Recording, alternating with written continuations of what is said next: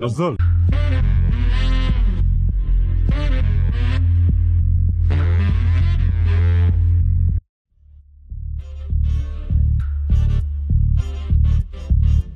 Welcome to the hot kitchen of Yazol Podcast. We are the three amigos, your story chefs on duty, cooking you some of the hottest stories from out there. Sot Sukun.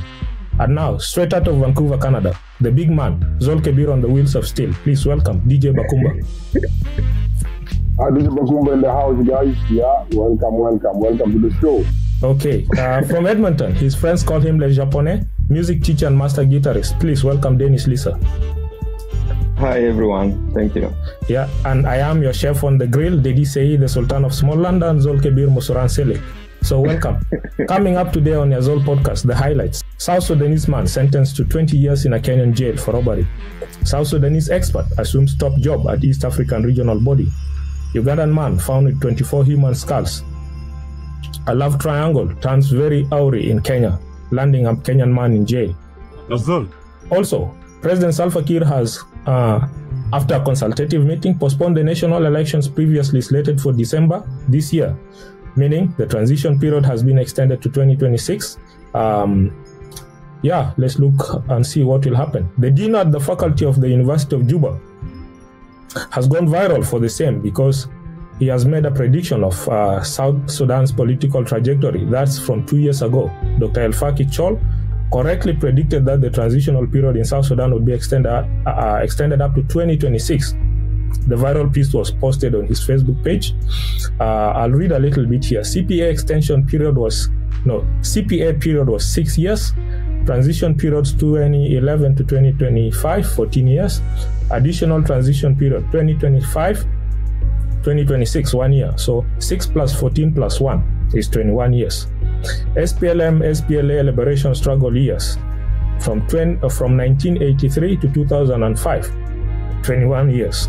So Dr. Chol concluded, don't think out of this context. What did he mean by that? I don't know. You tell us. You can share your thoughts on our platforms. Too many questions. Maybe Professor will explain to us soon. Dr. Chol is a current dean of the Faculty of Law at the School of Law at the University of Juba. Okay, since we are living in biblical times, maybe Dr. Chol should switch from professor to prophet.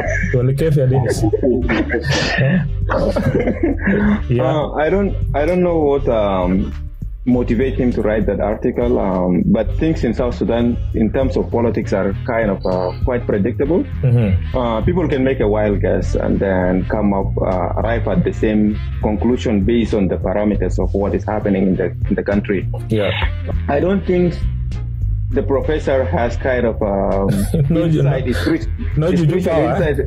No juju power. It is just pure from what he can see happening based on the parameters of the political system that is happening. The political climate. Okay. Bakumba, any thoughts? I think the situation is Sudan, as Dennis put it, is pretty much it's easy to predict. Actually, it doesn't require rocket science. Okay. Yeah. Because one thing people need to understand is like election is not just voting. Election is a process. Mm-hmm. You need proper preparation. You need independent institutions, independent military, independent police, independent parliament, checks and balances. Election is not just we cannot think that we just wake up and line up and vote. That is not election. Election is a process. You need to establish institutions that can actually work, that can check on each other, and then you can have a free and fair election. Like if you are to go, let's say His Excellency Salva Kiir allows the election to take place tomorrow. What are we actually electing? I'll call it selection. Selection instead of election. Okay. Selection is a process. Selection is not even a process. Okay. So ours would have been a selection. Okay. Even if you're talking next year, it's a selection. Okay. Because you don't have institution that are working. Yeah.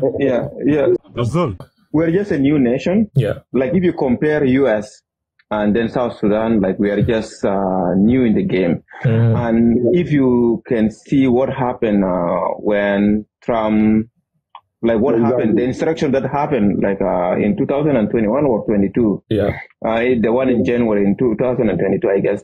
So you can see that there was a lot of chaos in America, like the system that has been established for a very long time. And now they are having a problem with their election system. Okay. So how about us, the South Sudanese? So I think it's going to take us some time to come to that system of a proper peaceful transition of power. Okay. Okay. Yeah. Kenya used to have what they call mulolongo. You line up behind your choice. Yeah. So because there was one time where I remember when we used to when we were in Juba, we used to select our tribal chiefs. Yeah. One time we had a mulolongo, the line-up style. So one person stand and we have to mobilize our people. One of them was my uncle. So my uncle his line was really short. The family was not supportive. Huh? You didn't bribe enough people. What happened? There was not enough bribing, and we didn't have goods. Okay. Yeah. Okay. Let's go to our first story from South Sudan. In Juba, rain could not stop the game also at the Juba National Stadium, where Tito Okello opened the scoreboard through a penalty at the 15th minute after he was taken down in the area. Bafana Police followed with a goal after 2 minutes and closed the first half with a goal. And then a free kick from Tito Okello was converted into South Sudan's second goal by Valentino Uel at the 57th minute.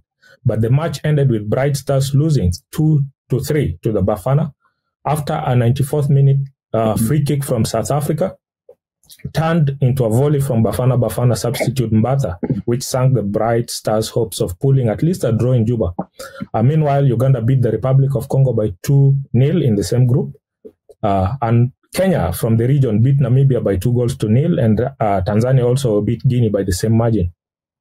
The Bright Stars' next fixtures will be on the October 7th and October 15th against Uganda, 11th November against Congo, and 19th against South Africa.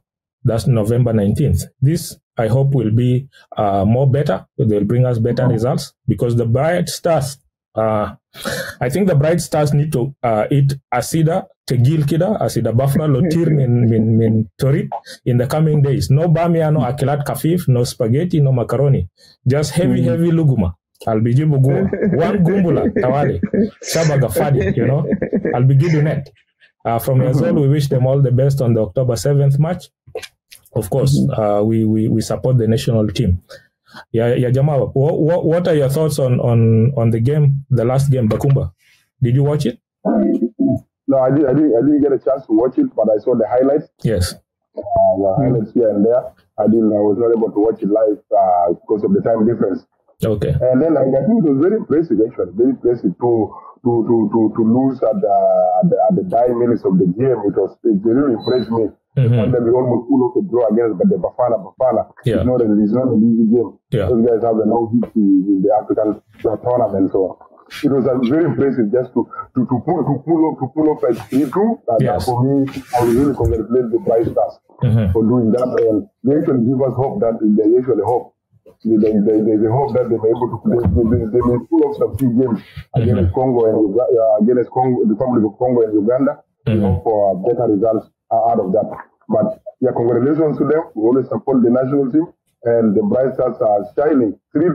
That's at least really, even though we don't get a point, but that's really a good thing. We have 2 goals now. The goals actually counts, Yeah, even though you miss a point, the goals matter when it comes to the group stages. So. Yeah, so it was a wonderful game, and I want to really congratulate them. Yeah. I personally feel like they need to work more on defense because there seems to be a little volatility in the defense posture of the Bright Stars. But those are very technical things. It takes time. Dennis, any thoughts on and like you said, really diet, our local diet, our boys need to focus on that.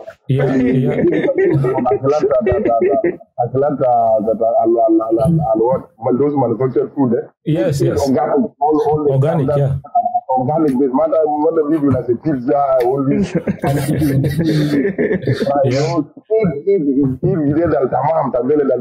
If 6 months. Yeah. Bizidu shurban ako korangrib de kalau kon haja tegil. Dennis, any thoughts? I haven't watched the game, but I saw some highlights, as Bakumba have said. But I'm very impressed by the mood that those tournament has brought into the country.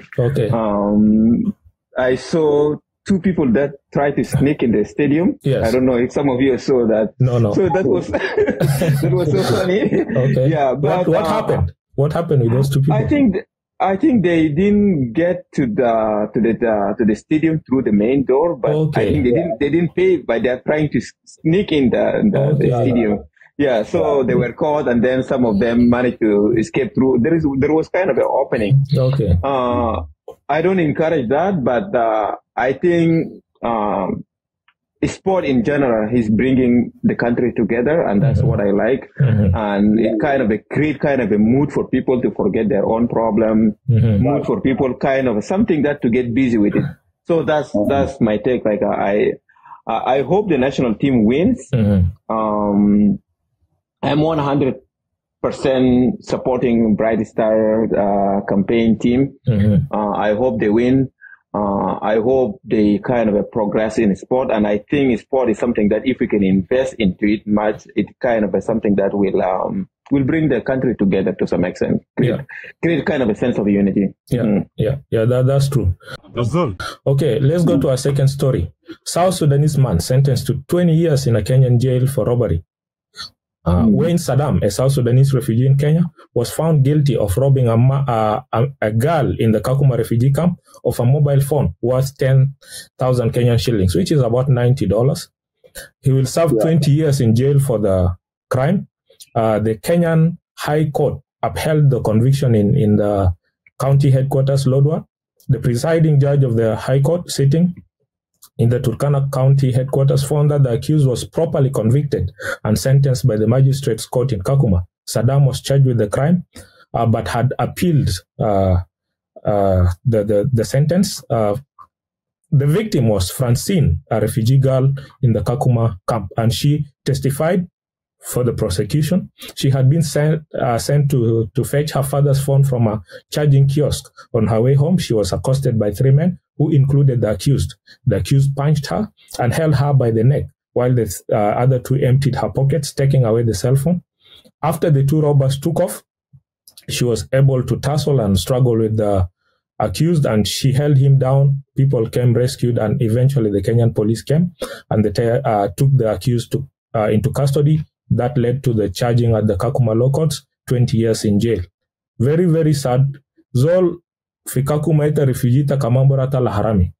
Ndiye majerima ya Bakumba. Alright, Jerima college. When you leave your country to come and seek refuge, and then you start stealing in the refugee camp. Man, that's the consequences. And eventually, looking at the case, as only eventually likely to get 20 years. I believe robbery violence in case is a capital punishment. Yes. If I'm not wrong, I'll look it up later, but I think it's considered the same as treason actually. They're almost together. Yeah, that's why he got the 20 years, because it's you get 20 years is lucky, otherwise it would be essentially a death penalty. You can actually be or life imprisonment. Yeah. So just because of a $90 worth of a phone.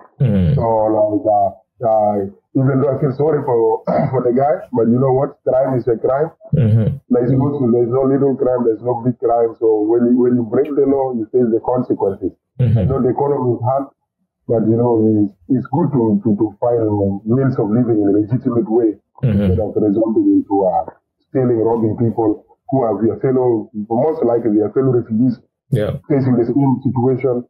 So. He has made his consequences, and it's very sad for him and his family. But it is what it is. Actions there's consequences for every action always.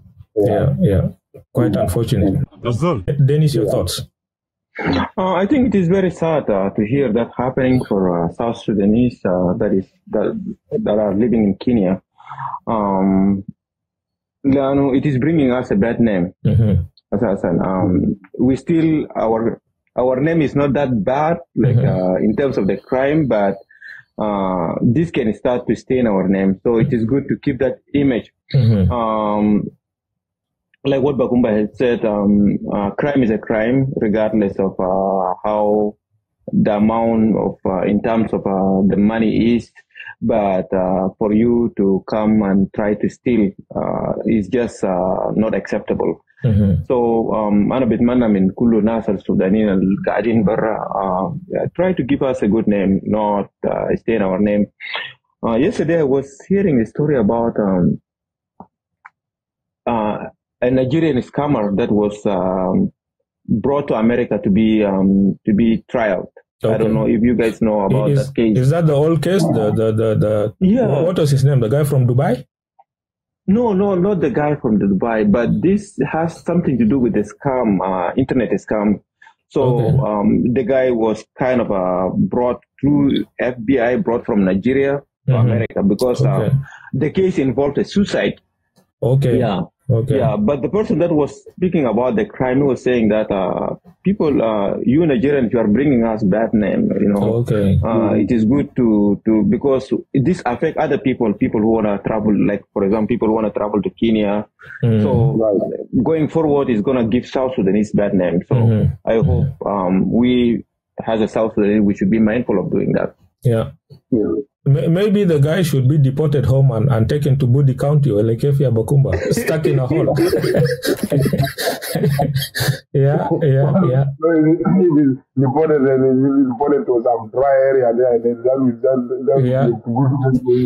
then find him a corner somewhere in Kapoita. And back to the story of the Kenyan, the refugee who is in jail now for 20 years. Can you imagine being jail in that London place, man? Yeah. That place is dry. The place is dry.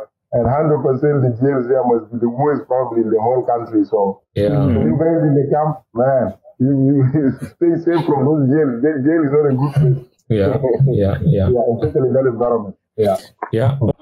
Okay, let's go back again to South Sudan, Juba. South Sudanese journalist jailed for defamation. South Sudanese journalist George Ruot was arrested this past Monday in Juba following a defamation lawsuit filed by the Union of Journalists of South Sudan, UJOS.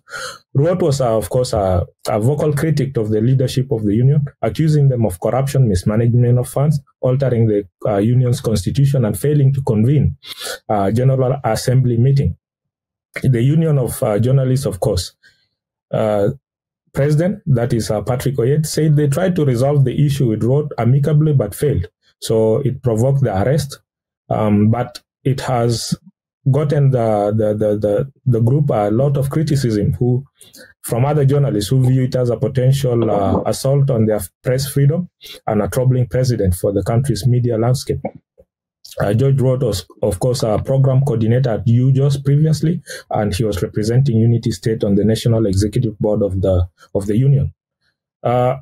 Is it right for inter-union matters to be tabled in public very clearly like that? In your opinion, Dennis? Because I think this was like an internal problem, probably a leadership wrangle between the group in the union, and then now it's very public. It's gotten somebody in jail. Is it really worth it? Could they have not found maybe arbitration through somebody? I think we don't have the full story of what exactly happened. I don't know much about the story. Like the journalist, did he kind of come? Maybe some like there is a lot of things that has gone inside, but I think. If there should have been a way for them to resolve it amicably among themselves, that would have been the ideal solution. But we don't know the dynamics of the problem. What happened exactly inside the union? Okay. But there is a lot of things. Has the union progressed? Sometimes, if the internal communication is not up to date, is not that strong. People turn to use other alternatives. So maybe that could have been what that transpired. Yeah, okay. Yazol. There is no way a union of journalists, you guys are supposed to be promoting independence of the press, independence of being ready to be criticized, whether you are the UJOS president, individuals, cleaner, it doesn't matter who you are. You should be the first people not even to utter the word defamation. Yeah. If somebody write an article against you, defend yourself using the same article. That's why you go to school as a journalist. Freedom of press. You are the first person. You guys are the first supposed to defend that right. Not taking your fellow journalists to court for defamation. Write an article against him. If it's accusing the videos of any corruption, right? Debunk his theory. Let the public be the one to judge. But it's very surprising. I think it's very shameful for you just whoever the president, the leaders is. Me personally, I think it's a shame and we need to do better. It doesn't matter who you are. Be ready for criticism, and you should be protecting the right of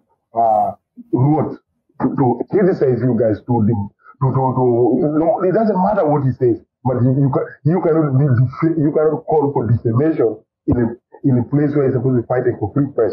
Defend yourself using your computer. Defend yourself using your pen. Debunk your theory. That's what I can add here. Okay. Yeah.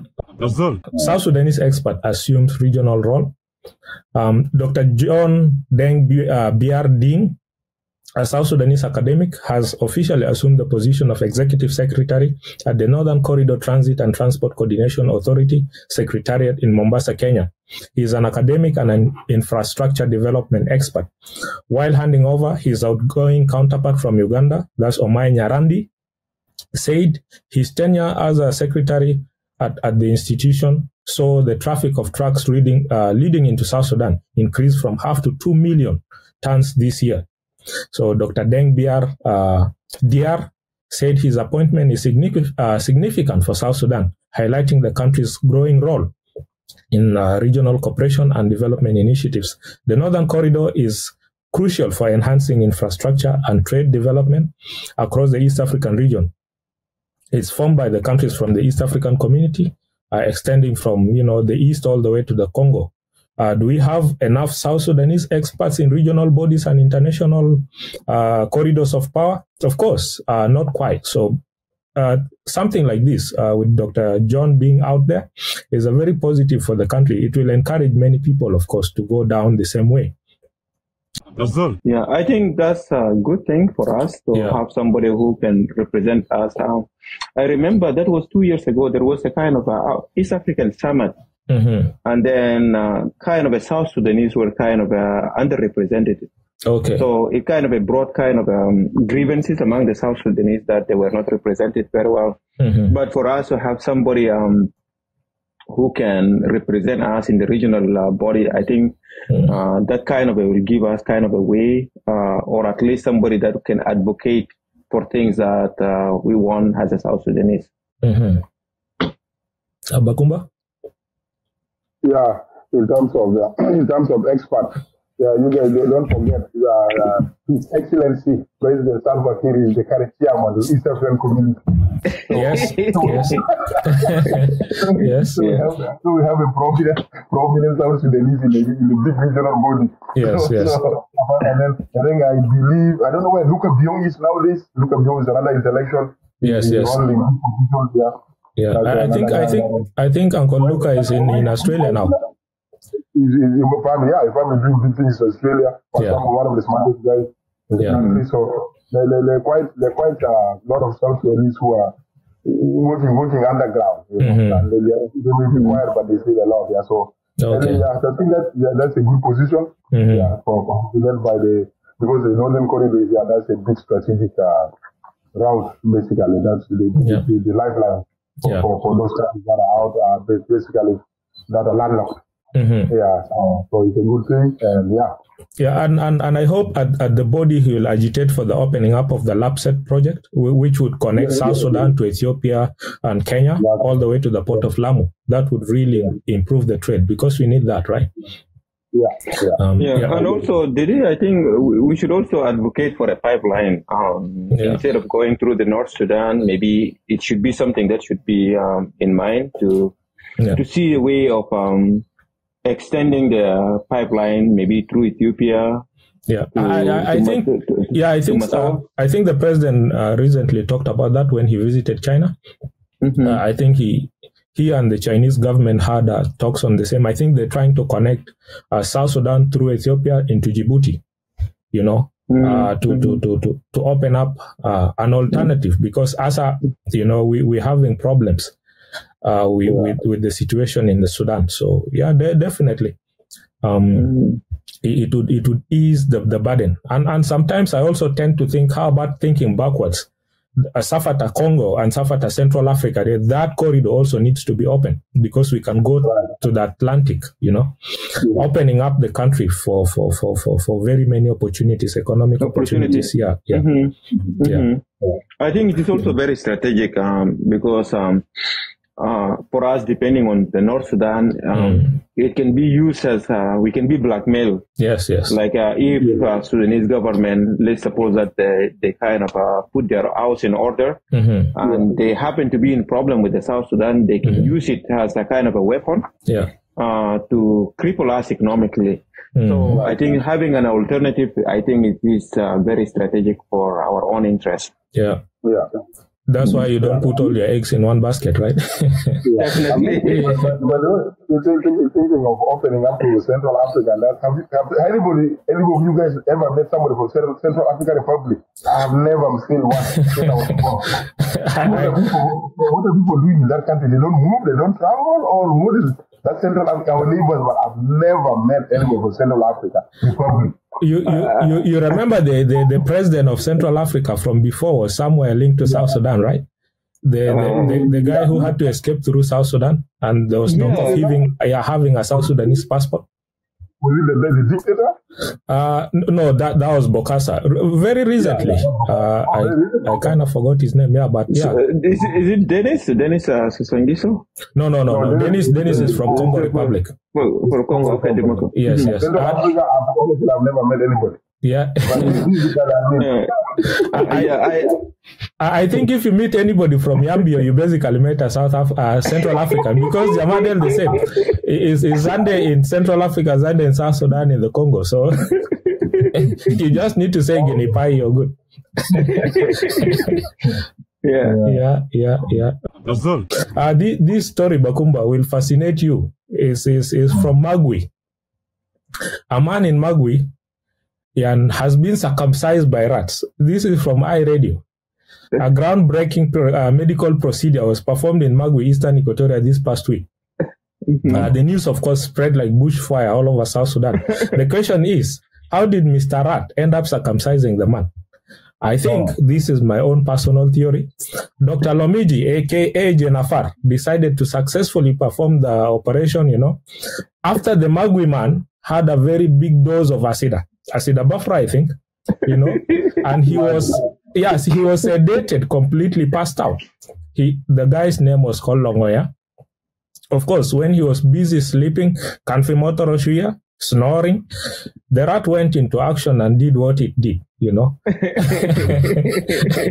Of course, I think the rat also did a press conference, because iRadio, Mirai FM, SSBC must have been there. We got the news, right? I think he was also accusing human beings. I think this circumcision is an attack. Jamadel Alhibu, Harago, Ferrano, Rumbaude, be careful. Those guys are coming. I know. I'm not going to mention names, So be very careful. We never know. There are too many rats, Dennis, what do you think? Gisat got too much for Juba. People are rats are stealing money in Raserir or something. This is very fascinating. I never see that coming. Yeah. So I'm just wondering, how did he end up being attacked by a rat? It's not an attack. It's not an attack. He was literally circumcised. Yeah. So I'm trying to picture. Okay. I think he just passed out. Sometimes Ferrandel, when they're chewing on you. From my childhood, these are the stories we had. Galo baafoko suyakida o baadi baafoko baadi. So he'll chew you until you finish. Yeah, but normally the button takura, right? When it happened, it's easy, right? Yeah. But في محل الفار مش أكل فوق ده يعني it is just يعني this man must have been like very drunk. Yeah. I guess. Yeah. Bakumba, your thoughts?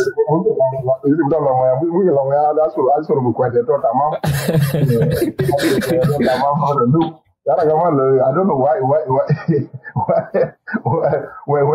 he was sleeping at home. Yeah. Apparently he must have been on his birthday suit. Yeah. I will be Safar find him. Yeah, exactly. He's busy and taking off his clothes. Maybe Israel would do it too hot. Yeah. So it's a very fascinating story. But it's good. At least he got free services instead of going to pay a doctor, you know.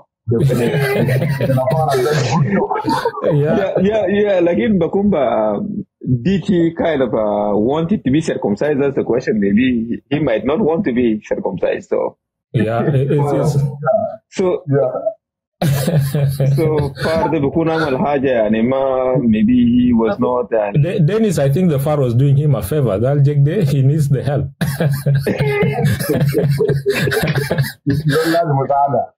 Musada West, you know.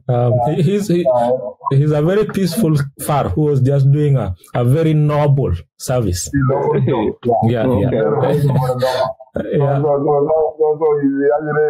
guys should be happy now, you know.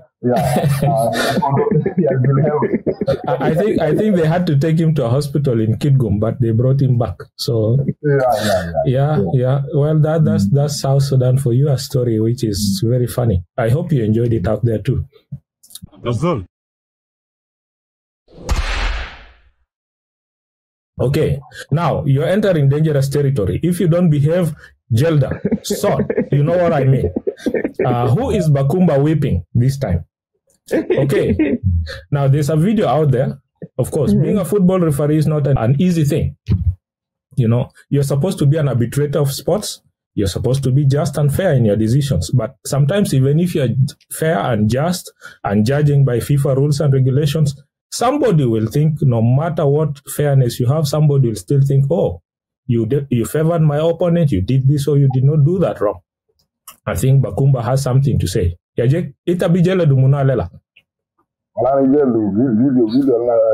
that video of this referee. It's a small clip, so we don't know the entire background, the story. If somebody has it there, can tell us the whole story. But the bottom line is, one of the players really went and punched the referee or the linesman, because I saw him falling down with his flag. Probably he must have either flagged the guy offside, that's my belief, or anything happened in that kind of scenario. But the bottom line is, like, we need to understand that sport is a sport, you know. Sport is a sport. Sometimes they make mistakes, but it doesn't mean you as a sportsman, part of the discipline, that's a sport, you are not supposed to be physical, whether with the opponent or the arbitrator of the game, who is the referee.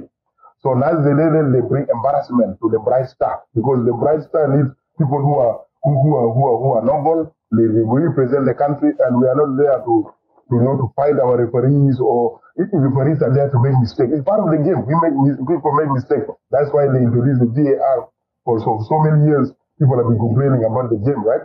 So we need to improve on that. We need to be someone who is playing the game. So now I'll mind the move.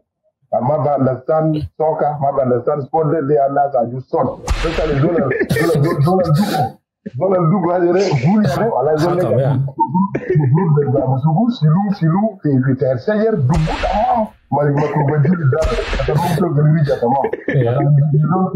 not a good sportsman. So if you end up quick,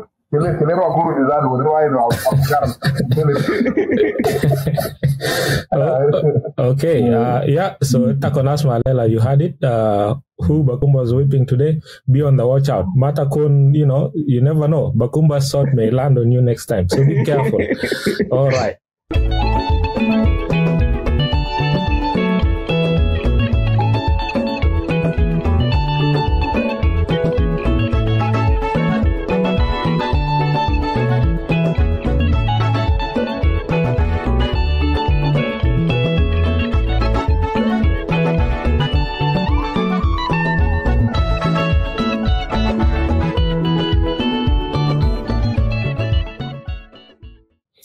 Kupe Bibamba, and Carolina, backed by the amazing sound of Uganda's own Abika band. The concert turned out to be one of the greatest music events out of the Pearl of Africa this year. Awilo and Chike, quite the ladies' men, wowed the Ugandan fans who danced their hearts out, singing out along to their songs, their favorite songs in Kampala. Of course, if you're in Kampala and didn't show up for the concert, I feel very, very sorry for you. You missed out. Dennis, what are your thoughts on Awilo being still popular like this at his age? Yeah, Awilo is popular because Awilo was not playing a conventional Congolese music. Awilo kind of came out with a different kind of a genre, which is called Afro-Techno. Something like rapping beginning, kida. The rapping. So this kind of is not a typical Congolese music. And Awilo started as an underdog. Zaman dag data kan kalamta le Congolese and Awilo, they don't believe in Awilo because Awilo was nobody. Awilo, he started his career as a drummer. And then he came from a very respectable school. Leano Awilo was a member of the OK Jazz. And then Awilo was playing as a drummer for La Viva Musica, which was Papa Wemba and then King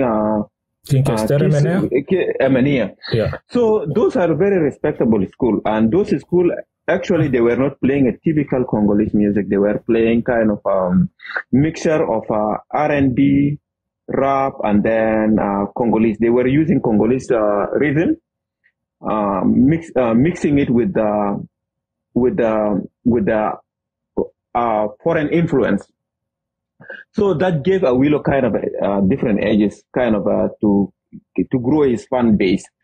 So based on that, that's what kept Awilo all this time. And his music was very infectious in early 2000 and 1990s. يعني حتى عندنا في شمال السودان منذ كرة كلهم بسمع Awilo.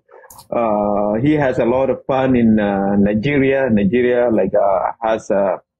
they love Awilo genuinely. So that's what kept Awilo. Like his music was kind of very infectious. And if we ask ourselves what makes a great music? Great music is always a simple melody and then memorable chorus. Sometimes to go, this song I can't get it out of my mind, right?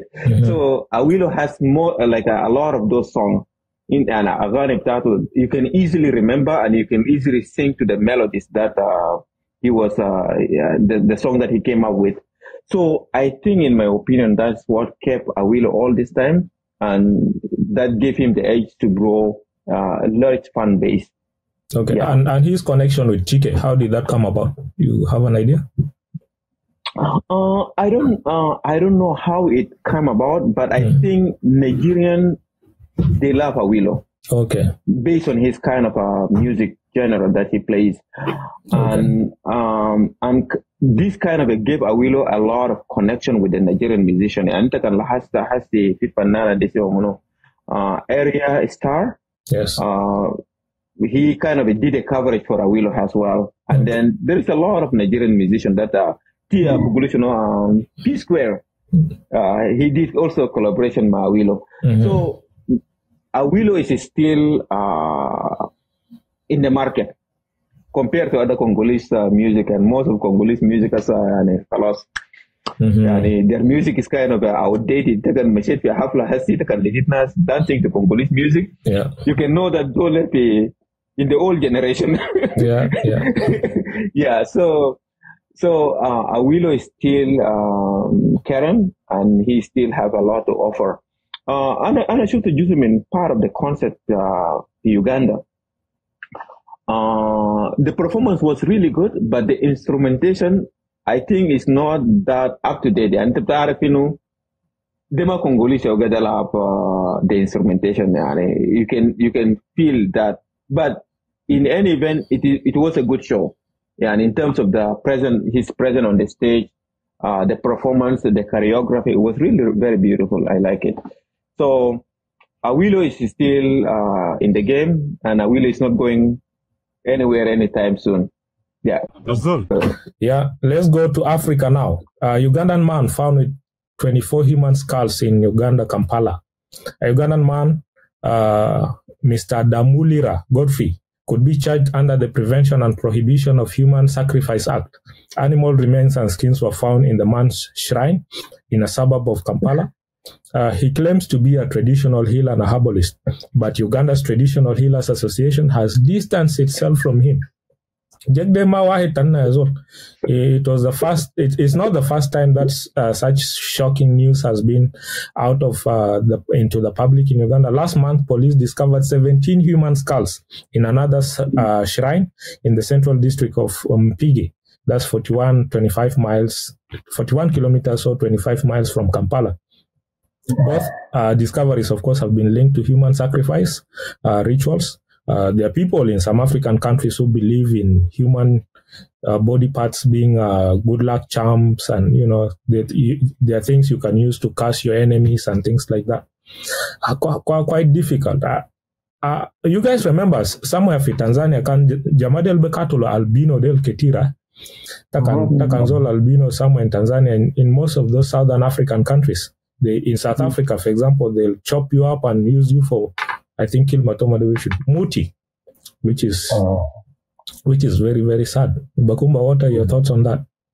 I think those are those beliefs in some of African communities about human sacrifice and spirits and superstitions and all this kind of nonsense. They don't really.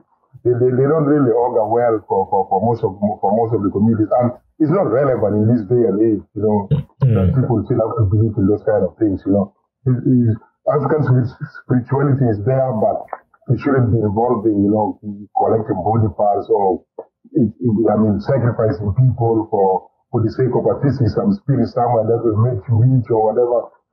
I'm pretty sure I'm sitting with those guys, believing that, those charms can make somebody's body, probably the poorest guy in that village with those charms. But maybe then they can make someone rich. So those are kind of some of the stupidity that we should leave, because you see a wizard, a witch doctor or a wizard in a small shrine there, maybe then they can make you a millionaire. When himself is languishing in poverty. So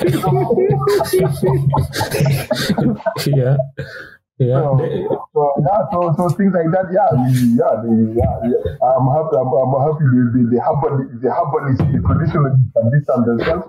There's true traditional doctors that are there in Africa, where people actually, we know that medicines are found in the forest healers, the forest healers. So they're good traditional doctors there. Same with the Chinese traditional medicine, African traditional medicine, they are there. But let's stop this stupidity of assuming that somebody's gonna get rich by killing another fellow human being and doing some stupid sacrifices here and there. Dennis, remember when we were growing up, Gagal Nasmin Safata. Wow, and Gagal Mushkila as well. When it Gagal Indum is it computers, huh? You see somebody, you do something. Can you update us? In the Abilbanda. Okay. And then finish with the troubleshooting and in the robot board, they will troubleshoot and then they will try to Okay. So I think there is a lot of some of the story are not true. It is just a kind of a myth that people build over time about Abilbanda and all these things. Those things doesn't exist. It exists, but sometimes it is out of desperation. People want to become rich very quickly. People want to get a quick solution to their problem. Yes. And this thing has a spillover even to the churches. A lot of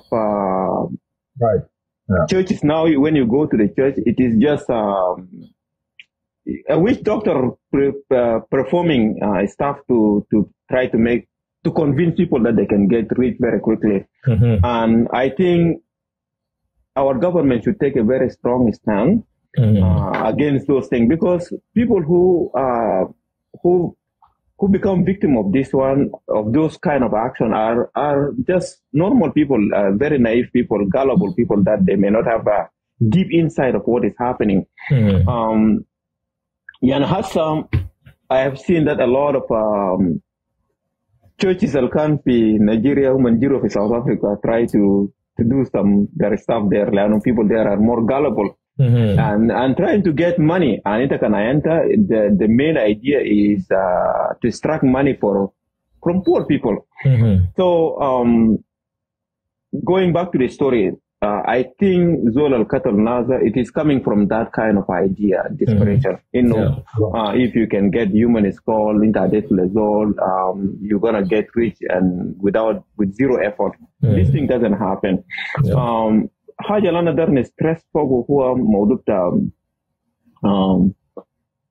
There are true traditional healers in the African listener. But those people, they don't choose themselves. Those people are being chosen. And it is not for any malicious intention. And those things are done to intercede on the behalf of the community. And people who are chosen, they are chosen based on their own integrity and how they carry their life.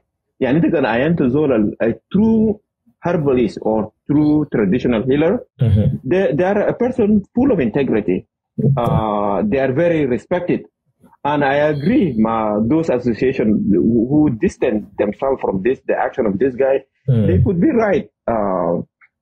This doesn't represent a true African spirituality. And I think, for Rwanda,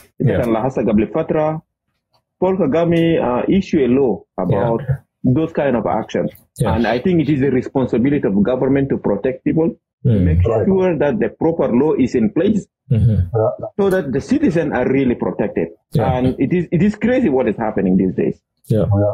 I hope the police in Uganda can use DNA technology to check whose skulls those are. And then if they can figure out 24 of 17 skulls, that's too many people, quite unfortunate. Let's go to Kenya, across the border from Uganda. A love triangle has landed a Kenyan man in jail. In the coastal town of Malindi, a man will spend 10 years of his life in jail. Meanwhile, the woman he cohabited with, whose husband he killed, walks free. The two had been charged with the murder of Mr. Kalume on February 16, 2019. Both had pleaded guilty. The accused, Mr. Mzungu Dadu, was found guilty of the murder of the late Swale Kalume, who had come to his homestead to reclaim his wife. Neema, the woman in the love triangle who was also charged with the murder, was acquitted as the court ruled that no evidence was presented to prove that she was involved in the murder. She had left her late husband due to neglect. A witness testified that Mr. Dadu, the accused, had armed himself with a club, which he used to strike the late Kalume on the head.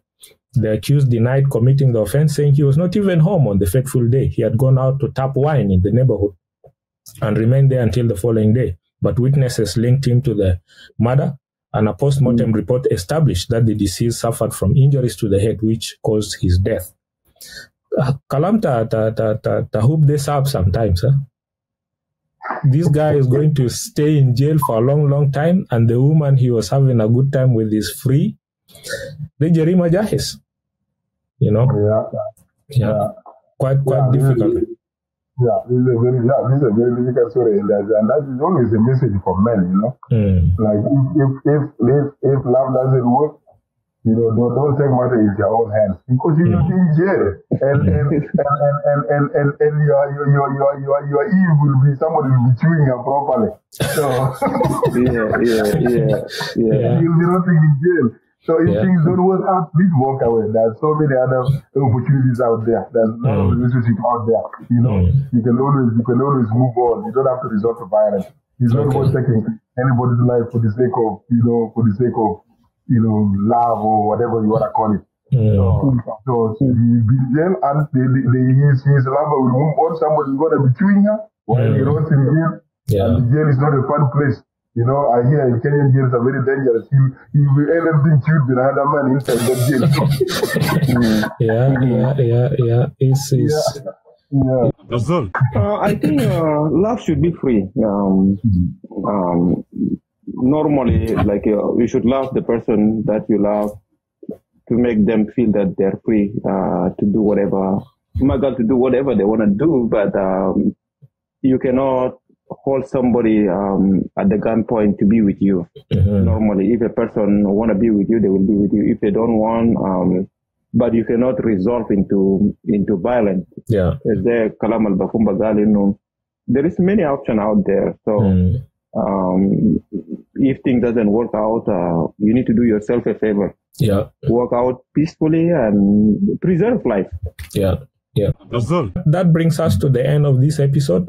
Thank you for watching. We look forward to seeing you again next Sunday. Of course, don't forget to like, share, and subscribe to our YouTube channel, which is Yazol TV. And then our Facebook page. Dennis had to leave early, so I take this chance to thank Dennis, to thank Bakumba. This has been Yazol TV. And salute to the Bright Stars for always doing us very good service. May God bless South Sudan, and we look forward to the game on October 7th.